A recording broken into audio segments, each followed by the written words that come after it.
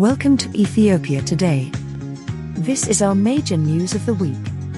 Like and share the video and support the channel so that we reach out to more audience as much we can. And also don't forget to subscribe and turn on notification bell to Ethiopia Today channel if this is your first time. Then you won't miss out the exciting and very important videos we bring to you.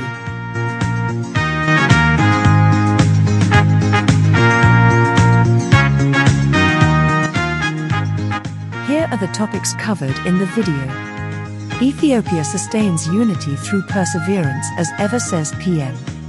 Power purchase agreement signed between Ethiopia and Kenya. Foreign Minister Lavrov emphasizes need for diverse relations with Ethiopia.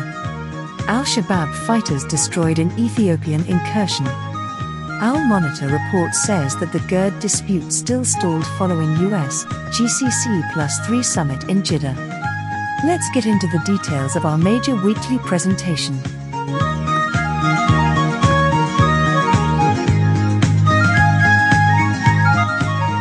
Ethiopia sustains unity through perseverance as ever, says Prime Minister Abiy. Despite the unbearable challenges Ethiopia faced from within and outside, it has maintained its unity through perseverance as ever, according to Ethiopian Prime Minister Abiy Ahmed.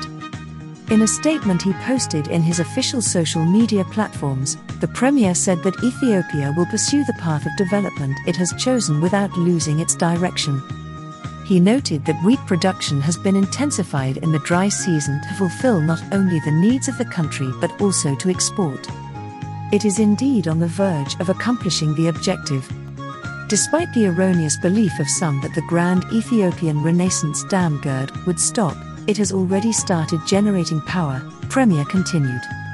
As to him, the country which has been associated with famine and poverty has continued striving to become an earthly heaven by planting billions of tree seedlings and accomplishing park developments.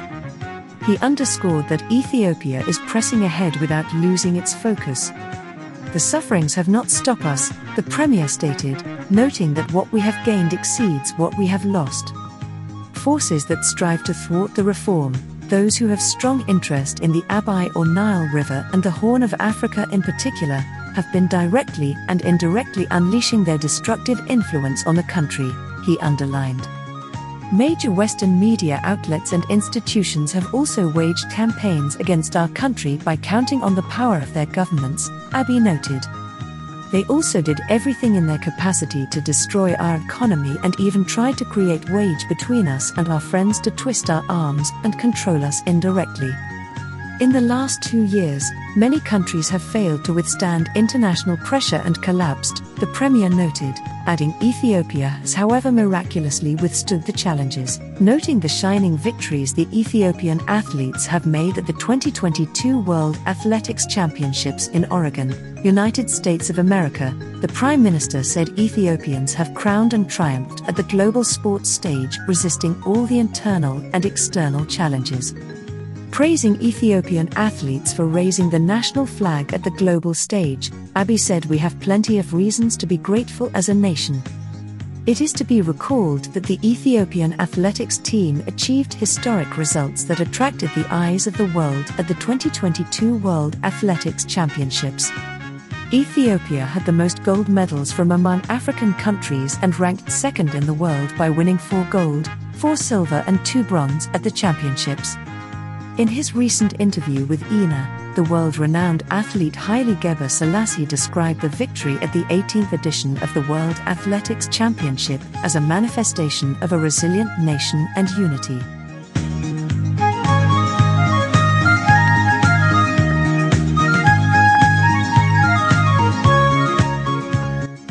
Power purchase agreement signed between Ethiopia and Kenya. The Ethiopian Electric Power and Kenya Power and Lighting Company plc have signed a power purchase agreement for the sale and purchase of 200 megawatts of energy in the first phase of the power export, with expected increase of power export to 400 megawatts in due course. CEOs of the companies signed the power purchase agreement, PPA, in the presence of the Kenyan President Uhuru Kenyatta and Cabinet Secretary in the Ministry of Energy Monica Juma, and Ethiopia's Finance State Minister Eyob Tekelein. After trial transmission of power in few weeks, full-capacity power export is agreed to start in November 2022. According to the Ministry of Finance, the Kenya-Ethiopia Electricity Highway Project, Eastern Electricity Highway Project, is yet another new export market for Ethiopian electric power, expanding its market base in the continent by generating significant amount of revenue to the company. The interconnection with Ethiopia will ensure access to reliable and affordable energy to around 870,000 to 1.4 million Kenyan households, of which 18% will be located in rural areas. In a broader sense, the transmission line will in the long run benefit countries in North, East, and Southern Africa through interconnections from Southern Africa Power Pool and Eastern African Power Pool all the way to Egypt and Sudan in the north, the press release added. The overall investment in the project was $1.26 billion, the World Bank providing a loan of $684 million, while the African Development Bank and French Development Agency providing $338 million and $118 million, respectively. The governments of Ethiopia and Kenya are funding $32 million and $88 million, respectively, INA reported.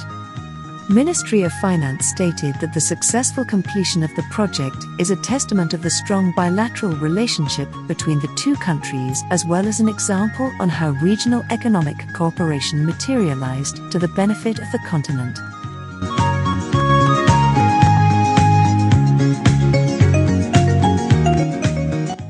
The Russian Foreign Minister Lavrov emphasizes need for diverse relations with Ethiopia. The Russian Foreign Minister Sergei Lavrov arrived in Addis Ababa Tuesday for the two-day visit. Lavrov stressed on Wednesday the need to further diversify the bilateral relations between the two nations, particularly in trade. Deputy Prime Minister and Foreign Minister Damika Mekonnen and his Russian counterpart discussed matters of mutual interest and briefed the press.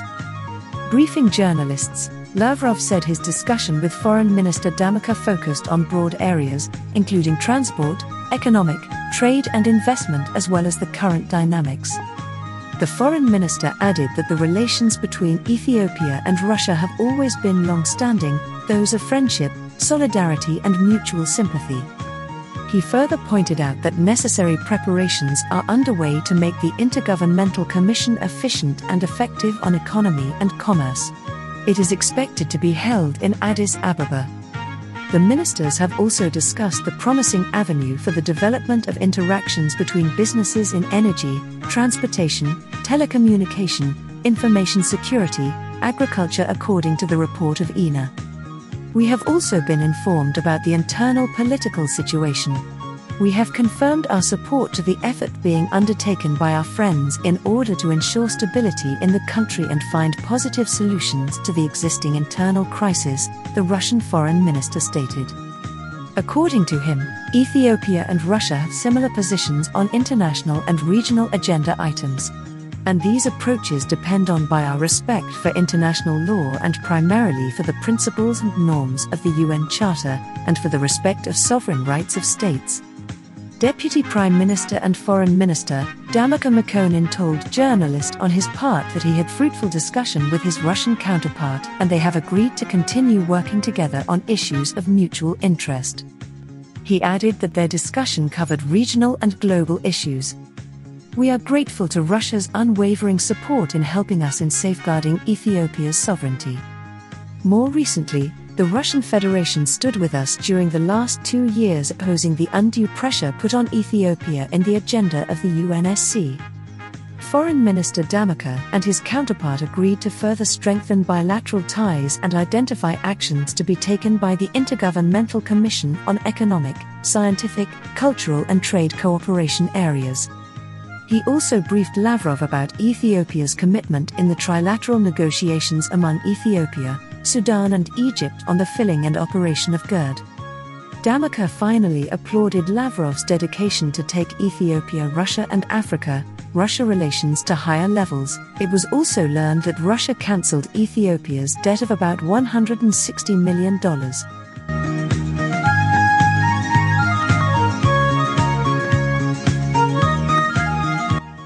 Al-Shabaab fighters destroyed an Ethiopian incursion. The Ethiopian region of Somali said this week they had destroyed fighters from the Al-Shabaab Islamist group, in a rare militant incursion from neighboring Somalia. The armed Al-Shabaab group that crossed into the southeastern region on Tuesday was surrounded in a sub-locality called Hulhu and completely destroyed. A 3-day operation left more than 100 members of the militant group dead and destroyed 13 vehicles. The armed group was seeking to pass through El Kere district in the Somali region, more than 100 kilometers, 62 miles, from the Somalia-Ethiopian border. On Thursday, officials and residents of Baykul region, on the border with neighboring Somalia, reported Al-Shabaab attacks the previous day against bases hosting a special Ethiopian police unit which helps protect the frontier.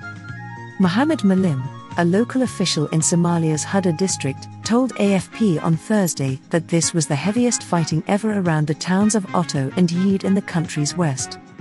It continued about 6 hours before the militants had been repelled. An Islamist group linked to Al-Qaeda, Al-Shabaab has led an insurrection against Somalia's federal government for 15 years. An African Union force with soldiers from 5 countries including Ethiopia and Kenya has supported the government in its fight against the insurgents. The movement has been ousted from Somalia's main urban areas, including the capital Mogadishu in 2011, but remains entrenched in vast swathes of the countryside. Attacks beyond Somalia's borders are rare and have mostly targeted Kenya, notably a bloody assault on Nairobi's Westgate shopping centre in 2013 which left 67 people dead. An attack on Garissa University in 2015 killed 148 people and another incident at a Nairobi hotel complex in 2019 left 21 dead. We learned that the Ethiopian forces reportedly killed 3 key Al-Shabaab leaders in the latest operation in the southeastern part of the country bordering Somalia region. A joint Ethiopian Defense Force and Somali Region Special Forces operation in Arto area, where Al-Shabaab opened attack on Friday, after its fighters were wiped out in 2 villages earlier in the week, eliminated Fuad Mohammed, also known as Sankol, who is said to be chief of coordination of Al-Shabaab, Abdul Aziz Abu Musa, Al-Shabaab spokesman, and Ubadar Nais, who is said to be head of Al-Shabaab forces along the Ethiopian border. BBC Amharic on Friday said a Somali region government official anonymously said that Al-Shabaab forces on Friday morning opened fire in Arto and there was an exchange of fire. Fuad Mohammed has a bounty on his head for the United States has announced a $5 million reward for information leading to his capture or his death. Fuad is said to have Swedish citizenship. Major General Tesfaye Ayolu, head of deployment in the Ethiopian Defense Force and coordinator of Security Command Post, has confirmed to Ethiopian news agency that the 3 Al-Shabaab leaders are killed near the Ethiopian border. Apart from the killings of the leaders, the terrorist group lost hundreds of its forces as the Ethiopian Defense Force and Somali Region Special Forces responded to its attack in 2 Somalia towns bordering Ethiopia, Arto and Yeed. Vehicles that the group used were destroyed, and firearms seized, according to EBC.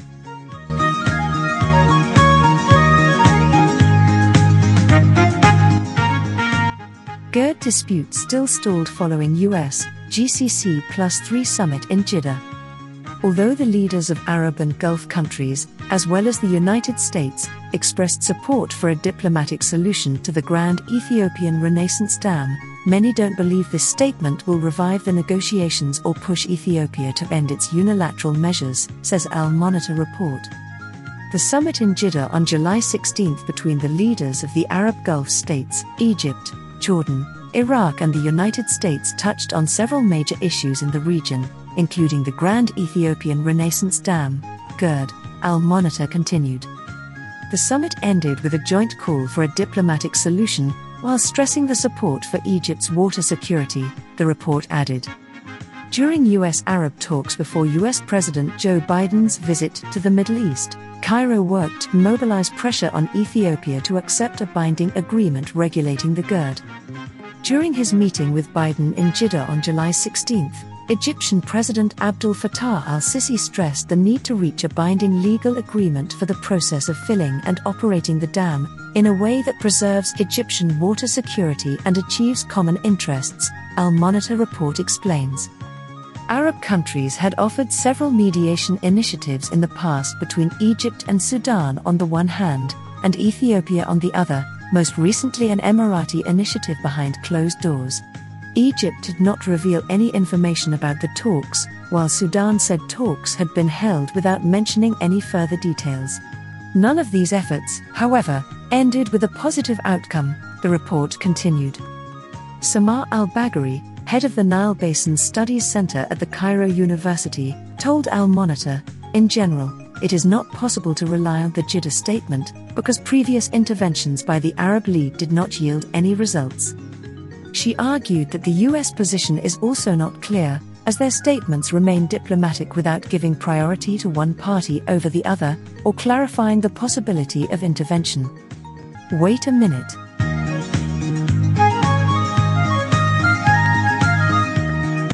What does Samar al-Bagheri want from the US? Does she want America to force Ethiopia to give away its sovereign rights?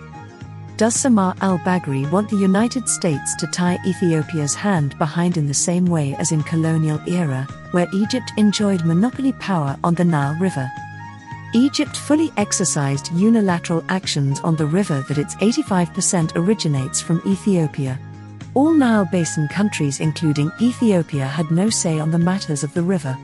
The Blue Nile River had been the cost and unburden to its source nation for centuries. Egypt has been the only beneficiary, that is why the Nile River has always been associated with Egypt, and even it has been known as Egypt's river, and yet Ethiopia is the contributor of over 85% of its share. So, Egypt's burning question is the loss of its veto power in the Nile River.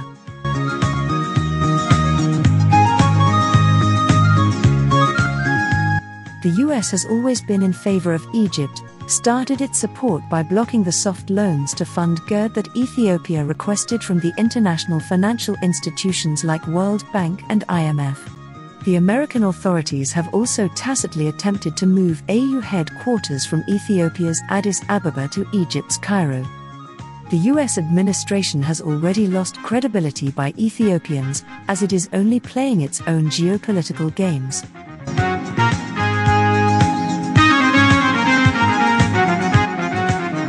On July 24, US Special Envoy for the Horn of Africa Mike Hammer began a visit to the region, with stops in Egypt, the UAE and Ethiopia.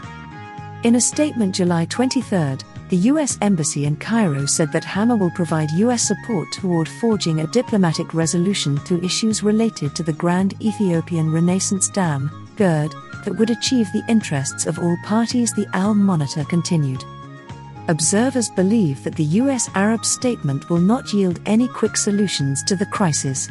There are concerns that the dispute over the Gerd could drag for years given the strict Ethiopian policies regarding its sovereign rights in the dam project. Meanwhile, Mona Omar, former Assistant Foreign Minister for African Affairs, argued on Al-Monitor that it is diplomatically necessary for Egypt to have international support for its water interests in the Nile waters. But these positions must turn into economic and political pressure to break the Ethiopian intransigence by threatening to impose sanctions or an economic embargo, in a bid to get Addis Ababa back to the negotiating table. She added that the recent joint statement does not offer radical solutions, neither does it represent real pressure on Ethiopia. These stances remain positive but ineffective in terms of resolving the dispute, she added. This brings to the end of our weekly presentation. Thanks for staying with us. Please also like, share, post your comments, and subscribe to our channel. These are the ways you can support Ethiopia Today to continue producing these and similar contents. May God bless Ethiopia and its people. Thanks again.